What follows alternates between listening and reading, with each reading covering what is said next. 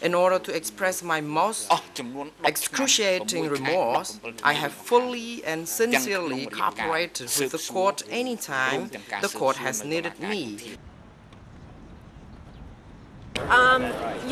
I think reading the statement as he did and combining it with such a long and lengthy history lesson, it sort of minimized the actual gut-level sincerity of the remorse that you felt. And in that respect, I thought it was a little bit surprising, because the sincerity of his remorse is really one of the more critical issues in this trial.